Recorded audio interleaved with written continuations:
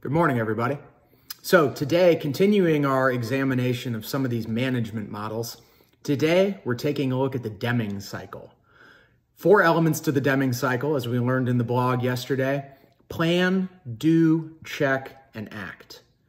Simple on its face, but be careful. You need to be thorough for Deming to be truly effective, or you may be going through multiple cycles trying to get across that finish line and achieve your goal. But let's take a look at how Deming can be applied within your organization. 2 examples from my own experience, very similar. In the auditor's office, we used it in 2 ways.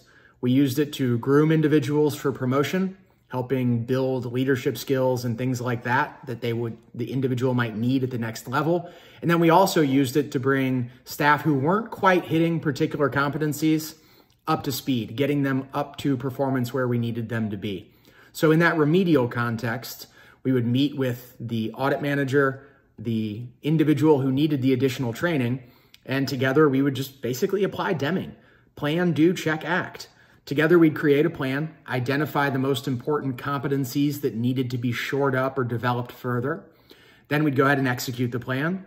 We'd have checkpoints along the way, making sure that those competencies were being developed at the pace we needed them and to the level that we needed them. And then, of course, we'd either stay the course with our plan or tweak it in order to drive us towards our goal more efficiently, faster. I basically took this model and applied it to my time in oilfield distribution. I provided all of our new staff with a 101 sales document.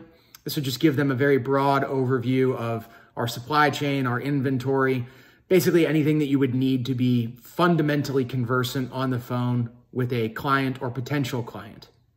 But being a technical sales position, we were handling API tubular goods and line pipe. There was a lot of industry jargon and a lot of technical understanding that you needed in order to be truly effective in the position. So how did we do that? We used role play, and we built that role play around Deming. So planning a training session around a particular competency, executing that training session, and then taking time with staff to debrief, making sure that they could repeat with a level of understanding necessary to engage a client in that type of discussion, making sure that they were checking those boxes. Again, is the performance at the level that we expect? If so, great, we move on to a new competency. If not, during that check phase, we move on to phase 4.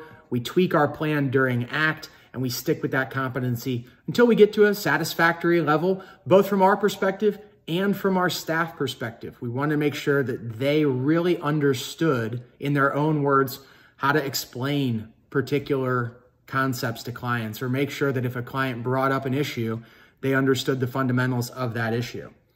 Aside, piece of advice: if you don't know the best answer, I don't know. I'll go find that answer. But for those change initiatives, those development initiatives, whatever it is you're looking for, if you need a simple, straightforward framework, that's Deming. Now, just one caveat, so you don't go through those iterations over and over again.